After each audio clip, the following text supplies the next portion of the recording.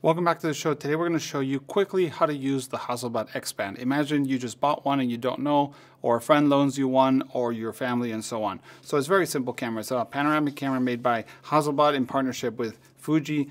Very simple. First of all, you need to have batteries. It's a battery operated camera. You have tripod socket here. It uses two CR2 batteries with a plus going downwards, and then use a coin.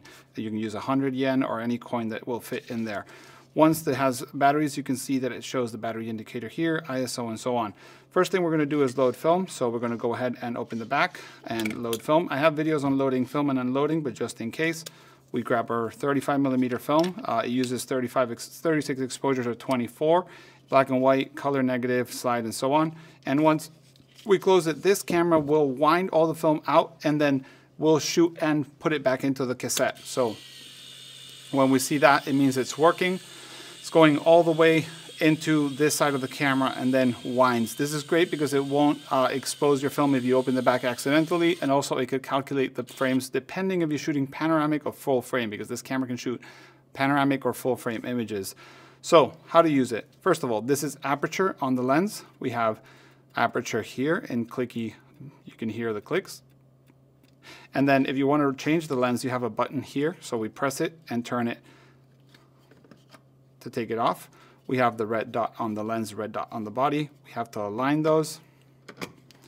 Basically turn it and we hear click, and that means the lens is on. And we can actually see the aperture because it's a rangefinder camera. So we see that. That rangefinder means you look through here and you focus with these two windows through the viewfinder. You're not seeing what you're shooting exactly.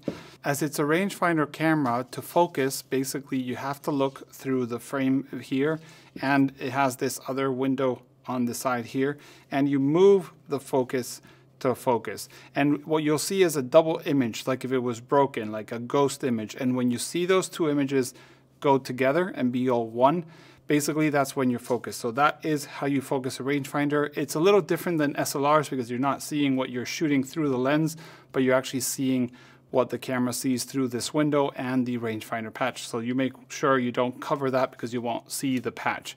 So once we've loaded the film, all we have to do is set the DX code either to the whatever DX code is on the film, that's the ISO speed, or press the button and turn this wheel to change to any other settings. Let's say we want to push our film, pull our film, and so on. But if we want DX, just keep it at DX. Then the camera knows what ISO is on the camera and shoots accordingly.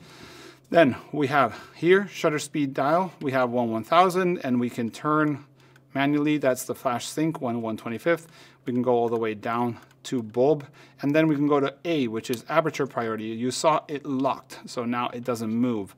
This means that whatever setting we choose on the lens, the camera itself will choose the speed it needs on its own. This is great if you're kind of going on a quick shooting, but if you want to have more control, you can actually go into the settings. When you actually press a little bit through the viewfinder, you'll see a red dot in the middle when it's perfect, plus to the right, minus to the left. That means overexposed or underexposed, so that's what you need to check depending on what you're shooting. And it's probably metering through the lens, but just in case, you always want to be careful on how you expose. If you're not sure, keep it on A. Then we have plus minus overexposure, so compensation. We can actually go here to -1, +1, all the way to -+1 and +2. Sorry, -2, +2.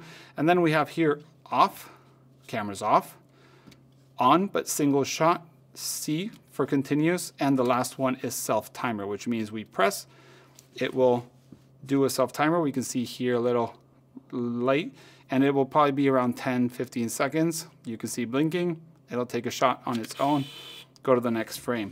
And as you can see, the frames are changing here. We have 19 shots, and it says P as in panoramic. This camera has the option to change the size of the frame. So you press and you turn it, and now it's on normal full frame, has 33 shots. And now we take a picture, oh, well, insert self-timer, so it's gonna take a little time. But when we take a picture, basically it's changing the film to shoot 36 exposure, normal full frame pictures. Let's put it back onto normal. But basically you can see, and the moment we press it back to panoramic, press it and turn it, it goes ahead and changes the exact size and moves the film inside. One cool other feature is the fact that you can see the shutter speed here. You don't see it through the window, that's on the model set 2, but here you can see. So here we're seeing the shutter speed that we have chosen, but if we are in automatic, it will choose here. You see 1/6 if we point up, or we have more light, 1/20th if we go dark, 2 seconds and plus. So that's how you see the shutter speeds. We have a hot shoe here for flash photography if we want.